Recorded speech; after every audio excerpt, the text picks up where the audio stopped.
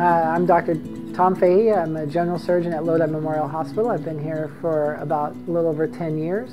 I've started robotic surgery back in October of 2013. I was one of the first trained surgeons in Lodi to do the robotic surgery, and since that time I've done about 400 cases with the robot.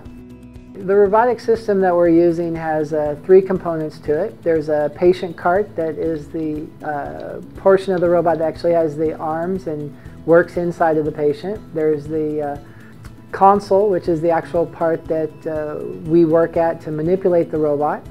And then there's another cart that has a vision monitor, as well as some other electronics that help work with the robot. Basically, when we do the robotic surgery, we place our ports that allows us access inside of the abdomen, and then we attach the robot to those ports, place the instrument through the ports, and then that all works inside of the patient. At which point then we go to the console, and that's when we start to manipulate the robot using the hand controls, and then that mimics our hand motions inside. We can move everything around 3D motion, 7 degrees of freedom, I believe is what they call it. Most of the time people don't really have that much knowledge about the robot or how it works. Sometimes they do think that the robot is going to do the whole surgery and we just sit in there and have a Coke or something.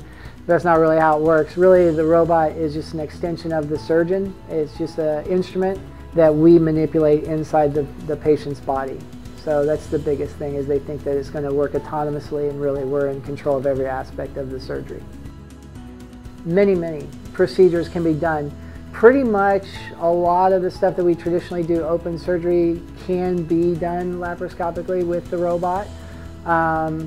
Especially with some of the more common procedures are the colectomies, the gallbladder surgeries, the hernia surgeries. These can all be done with the robot.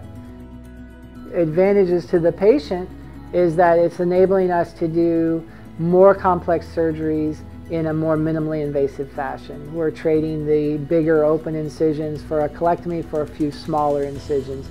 Patients recover from this a lot faster. We have a lot better visualization.